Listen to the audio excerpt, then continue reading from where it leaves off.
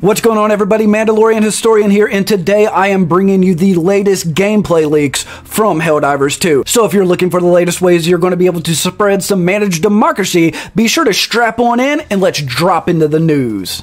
Alright, so up first we have the brand new MG206 machine gun, and this thing looks absolutely amazing. I'm a big fan of the machine guns, but sometimes it just feels like they don't have enough power. This looks like it has 3 different fire modes, that way you can control the speed that it fires, and then on top of that, it looks like it throws out some damage. Here we see them going against a charger, and if you don't know, this is a current meta. You throw your stun grenade, it allows you to get in behind and just really drill in on them, and as you can see here, this is just doing some absolute work. Now this is a heavy machine gun. I think it says it has medium damage and then a very high ammo capacity. So I think the current machine guns we have now will be better for like ad clears, and then this will be better for heavier targets. I'm very interested to see how this thing actually does against the flying bugs, because right now they're a huge pain. We do actually see some gameplay of him actually fighting the shriekers, and it absolutely lays these things out. Like, I don't think I know anything that just drops them this quickly in the game, so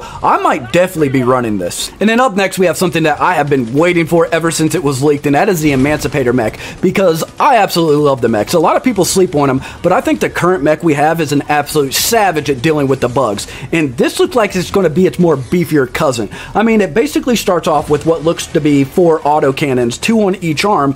However, if you actually look at the autocannons compared to the size of the HellDiver, you will realize that these are way bigger than your typical autocannons. And if that is the case, that means along with the 75 rounds you get in each arm, you're going to have more than enough damage to put down any threat you encounter during your matches. And I think what this mech is intended to be is basically be a counter to the automatons. Because like I said, right now the mech we got is good outside of blowing itself up every once in a while against the bugs. It absolutely wrecks them, but they fall short against the automatons, and I think that's what this mech is going to fix.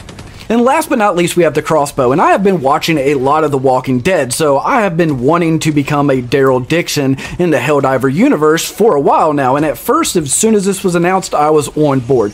But after seeing the gameplay footage here, I'm not exactly sure, because while this is supposed to do explosive damage, it is one shot, and it looks like it shoots pretty slow.